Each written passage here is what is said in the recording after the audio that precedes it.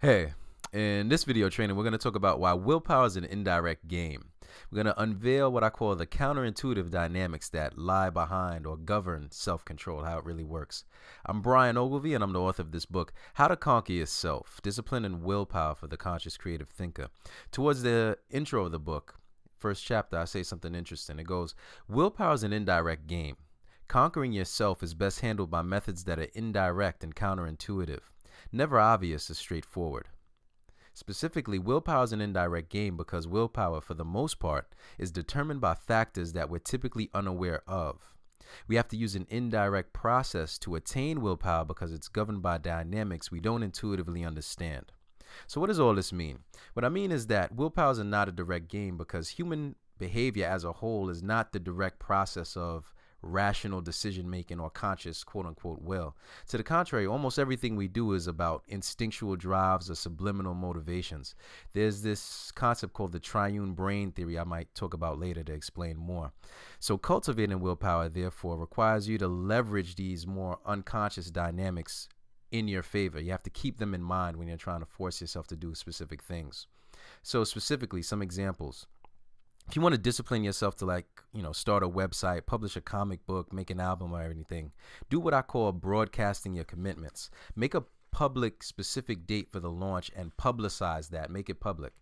Because we human beings, we're social creatures. So if we basically protect our social image better than a comic book superhero protects his secret identity.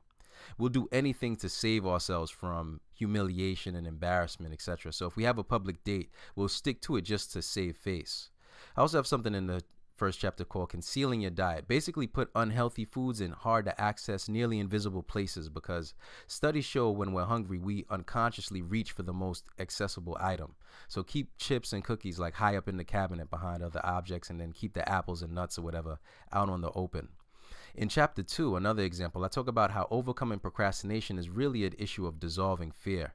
We procrastinate on large-scale tasks. We don't move forward in life because of deeper psychological concerns. So you kind of got to explore what your fears are and how you really think about the things you're procrastinating on before you can deal with the procrastination itself.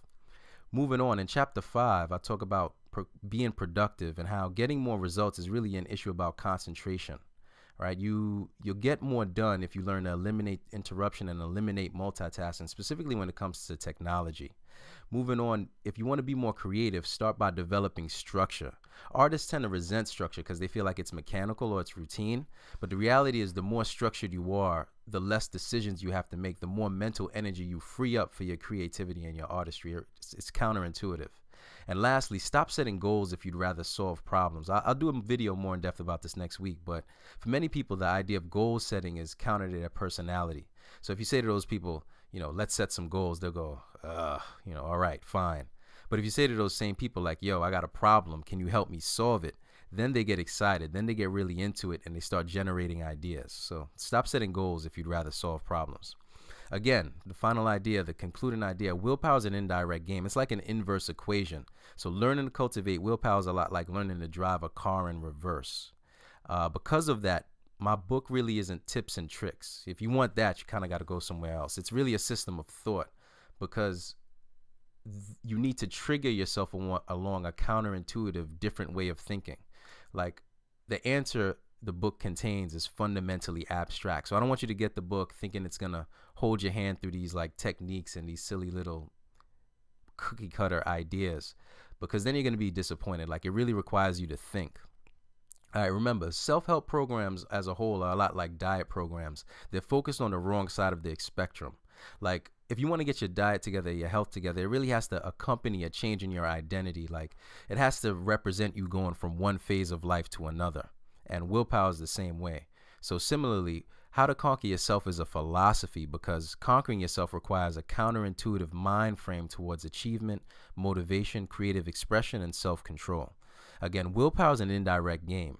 It's governed by factors we're typically unaware of. We have to use an indirect process because it's based on dynamics we don't intuitively understand.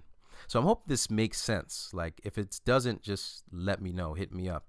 The idea is to make it as apparent as possible because, once you're willing to make the change, my goal is to show you how the science works. Like I can't make you want it. I used to waste a lot of time trying to teach people that they should want it because it's such a great thing. But once you have the desire locked down, once you hit that point in yourself, that's really when the journey starts. And then that's when a lot of these things become apparent to you and become important to you.